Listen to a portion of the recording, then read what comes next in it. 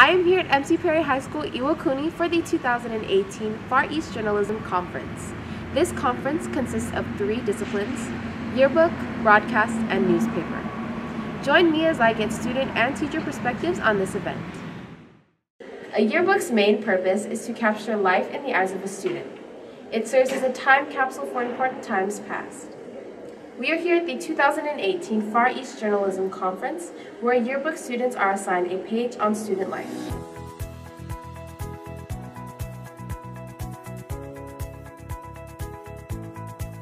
I'm here at Miyajima because I'm in yearbook and my group is documenting students' first time at Far East. So we're going around taking pictures of students experiencing the island for the first time. We chose Miyajima because I've actually been here last year, and out of the places we had to choose, I felt like this was the best to get the most. So I feel like we could capture a lot of culture, and people from other places could experience a lot more new things here rather than the other places. One of the main differences here is the deer. They're super cute. They just come up to you. You can literally pet them. They're usually pretty friendly, and yeah, that's new to me, at least because where I'm from, we definitely don't have that. What contributed to our success is definitely our class on InDesign, because at my school we do not use InDesign. In the end, I think InDesign makes everything come together better and look nicer. And also, we took a Photoshop class. I have Photoshop at my school, but here we just went a little more in depth. So I think that really helped us.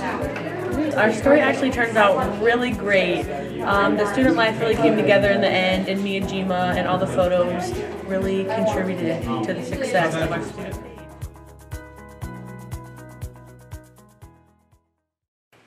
One of Dodea's newest initiatives is college career readiness. Tonight we got a chance to speak with student Jalen Dowdell about how his Far East journalism experience has prepared him for his future beyond high school. He traveled all the way from Guam in hopes to pursue a career in journalism.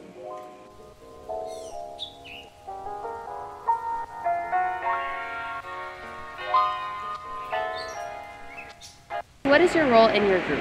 My role in my group, I am the reporter in my group, and I'm very happy with my role. It's a fun role. I get to come out here and work in the field and just be, really hands-on with my pieces that I'm doing. So it's a really fun experience. Why did you apply for Far East Journalism? Why I applied is to strengthen my skills. I know coming out here I'd have a lot more opportunities to become better and just become a better journalist as a whole. What do you hope to learn and accomplish from Far East Journalism? Well, what I hope to learn is what I think everybody should hope to learn is new skills that you can bring back to your school in order to make your school better. And then new skills that you can take and make yourself better, so if you want to pursue a career in journalism, that you can have these skills going into it.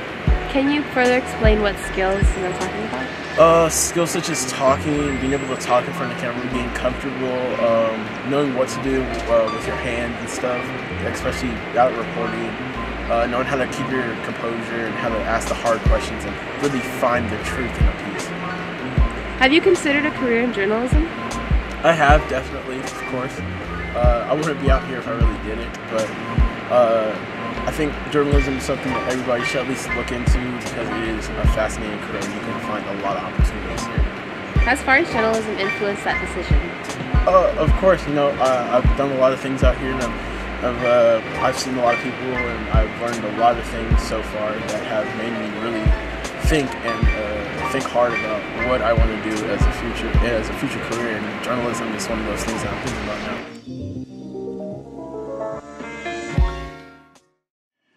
We give them the building blocks that they can use to help make their stories better, not just here, not just for their projects here, not just for turning out winning newspapers or champion yearbooks or award-winning broadcast segments, but what they take with them into the future, back to their schools, back to their school paper, back to their daily announcements, understanding what a news conference is and how it works.